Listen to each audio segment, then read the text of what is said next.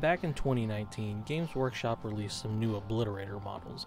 While I feel like these new Obliterators fit into the modern Chaos Marine model lines, I'm personally not a fan of the default model for a few reasons in particular, but in general, I wanted some unique Obliterator models as I really like the lore and the concept of them. Plus, let's be honest, I just like having unique models, so let's get on it.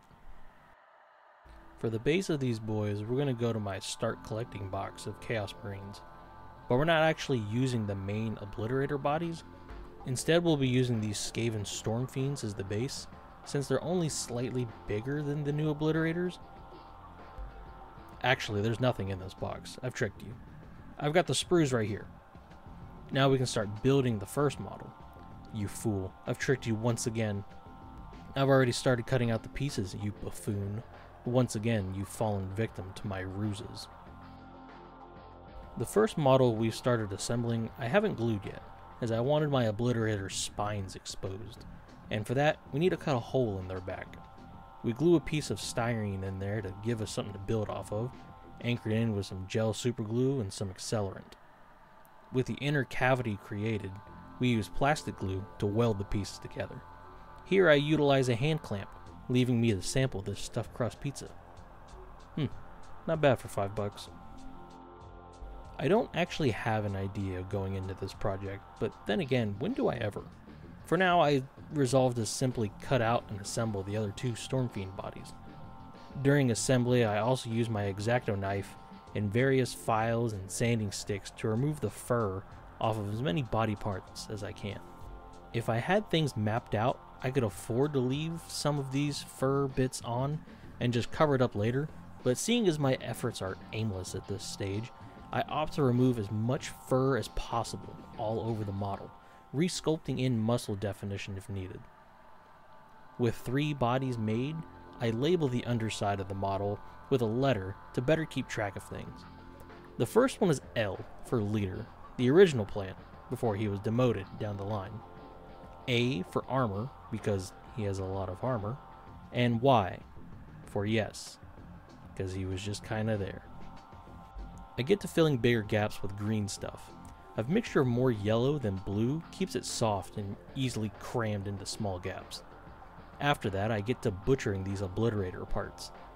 The plan is to graft them onto the Stormfiend bodies to make them look more chaos-y. My main goal was to make them look like mutated Marines, and while I had plenty of ideas I wanted to do, they made the models look a little less Chaos Marine-y in origin.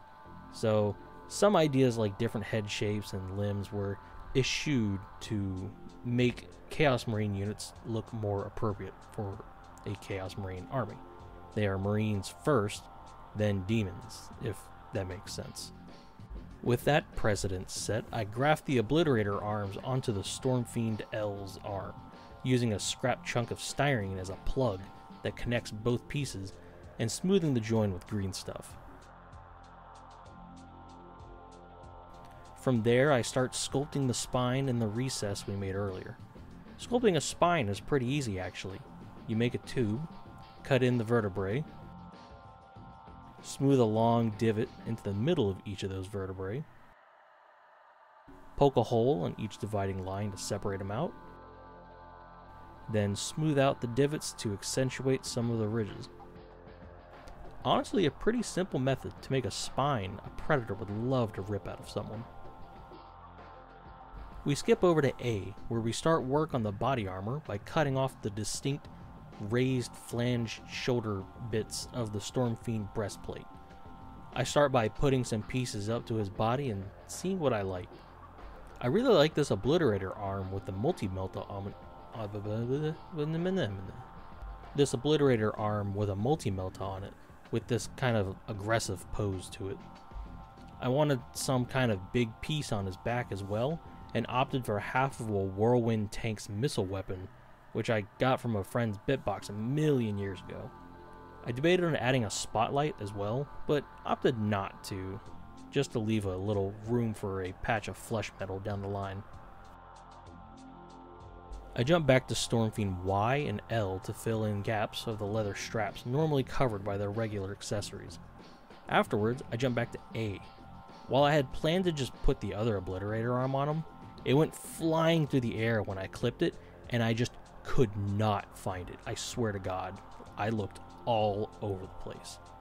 With my plan foiled by yours truly, and thinking on my feet, I found an old heavy bolter and slapped on 2 halves of a storm bolter on each side, making some kind of triple bolter to be mounted as a left hand.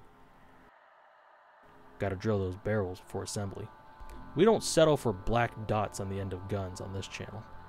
Unless the gun's, like really small, but,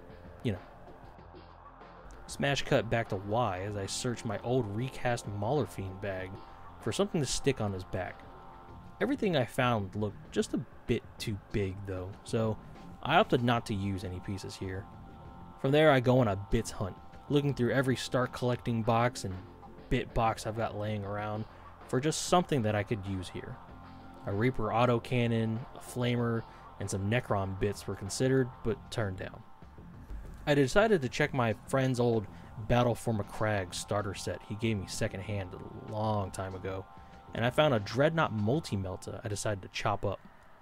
While I felt kind of bad for cutting up old, out-of-print models, let's just say this box was creatively assembled beforehand, so the original integrity of the model is subjective. With the multi-melta going on Y's right arm, I decided to just use the original Skaven Gatling gun that goes on his left arm.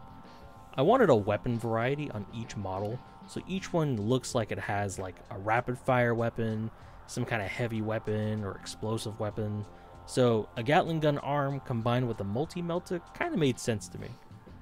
I originally considered cutting out Y's chest, but I changed my mind, so I had to go back in and fill the hole. For this, I glued a spare sprue all the way down into the back of the model, and after some extra glue and some accelerant, I was able to cut this new chest post back down flush to the model, making it almost like new again once I applied the start of a little eyeball over it. Afterwards, Y gets his multi-melta grafted on. Looking solid, actually. I'm liking it so far. We're back at A, where I decided to replace his removed breastplate shoulder pads with these 2 big-ass vehicle plates I found in a bits box. Fairly sure they're orcish in nature, but given how much I poked my hand flesh while handling them, I kinda think they're honorary Chaos Marine bits at this point. Or at least corn bits. Plus, the plates give them a really imposing silhouette that really helped A take L's spot for squad lead and favorite model of the bunch. I opted to use an old Lord of Contagion head I got in my Secret Santa box as his head, filling the hole in his neck with the same post method I used on Y's chest. Speaking of, Y gets his own head attached, a head from a Hellbrute, I think, don't quote me. I opt to mount it high to accentuate the distended neck and blend it in with some green stuff. For Y's shoulder, I decided to just stuff some shit up there, since honestly I was having trouble deciding on something. In the end I went for a Thousand Suns bolter, one of their pistols, and some random Death Guard heavy weapon that looked like it shot a bunch of bullets. Also during the process of connecting those, I spontaneously decided to convert Y's frontal neck area into a gaping maw. Not really sure where the idea came from, but after it was done, I was a really big fan.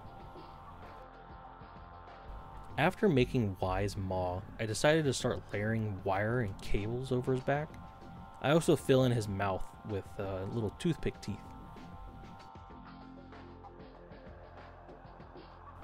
After that, I also go and lay some more wires on L, while also adding these random Death Guard armor bits onto him to kind of bulk him out and give him some more flesh metal components. With all the wires and other random shit piled on, I began to add some warped flesh onto their bodies. This was done with some Mod Podge applied on, then putting super glue on top of it, manipulating it into interesting shapes while it dries with a toothpick. I considered doing it the way I did in an old guide I made after returning to the channel a long time ago, but I remember being really tired after work, and just really did not feel like prying myself out of my chair to go microwave a bunch of glue, so here we are. So applying this flesh was going smoothly until I realized that Stormfiend L didn't have a shoulder-mounted weapon. Looting the bits boxes, I settled on a Thousand Suns heavy weapon with a sort of underslung Grey Knight silencer I had left over from an old Kill Team project. There, problem solved. While everything dries, I decided to go ahead and knock out the marble base using a 50mm base. I had a kind of obvious epiphany while assembling them though. I usually cut out 4 square pieces of styrene and then lay them down as tiles. Normally it wastes a lot of materials and I can never really get them to line up all nice and neat where they all join. But this time I just decided to put one big ass square onto the base and then just carve the lines into it. Not only was this a lot faster, a lot easier, and gave better results than the 4 tile method, but it wasted a lot less styrene. Honestly, I'm not sure why I only thought about this just now. In retrospect, it was painfully fucking obvious. But hey, you know, we're making it work. While Y had a solid stance going on, both L and A both have their foot up on objects. The Stormfiends come with stones to put their feet up on, which makes no sense given the basing scheme of the Alabaster Palace. Going once again back to the bit boxes, I found the spare torso from the Aggressor's kit, along with a front leg panel. I think it was like, if you were not going to make a Sergeant, just like a regular Aggressor, it was a different torso option. I think. Regardless, it ended up being the perfect height for A's foot, so I sliced it up and repositioned it more flatly onto the base, if that makes sense. I used green stuff to fill in the gaps and make the base more stable, and loot yet another different bit box for a spare recast arm and bolter I can use. Please do not ask me to count how many different bit boxes I have. I don't want that number in my head. Finally, I create the missing leg the armor panel rests on top of and the foot that goes with it. Then after that, I made a bunch of green stuff gore. Actually, after shooting this shot, I decided to go back and add some more intestines and a liver hanging out. After all, more gore is good. While I lay some paint onto this base, I'll address the painting portion of this video. A while back, I asked in a community post if I should cover painting again, if the painting scheme I'm doing is exactly the same as another video I've previously done, in this case the Hellbrute. A few people chimed in to say that we really didn't need to tread this ground again, and honestly outside of some skin wet blends, it was 100% the same method I used in that previous build. So with their guidance, I opted not to cover painting in this video, but if there is a majority that would prefer me to cover painting, even if it is kind of redundant, let me know and I'll put it back in. Honestly, I think I'm fairly compromising, you know? For now though, we'll skip straight to the final spin shots.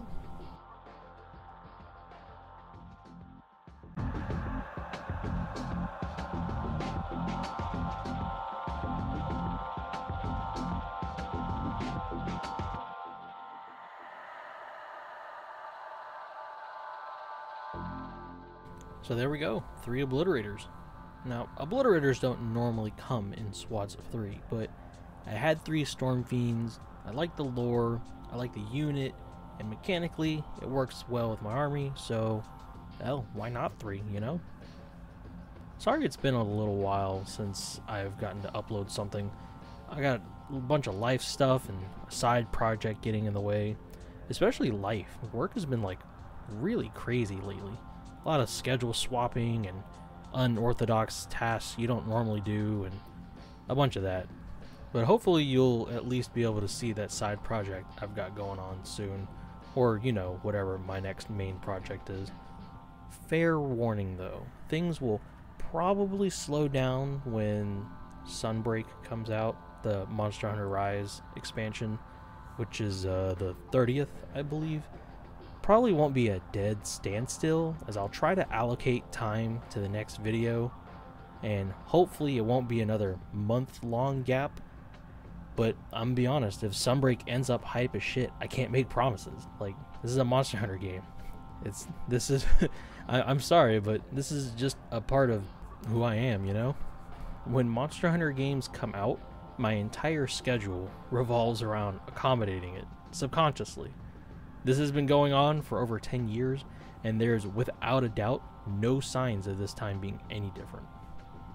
But yeah, like I said, I've got a side project and I want to show you guys some time.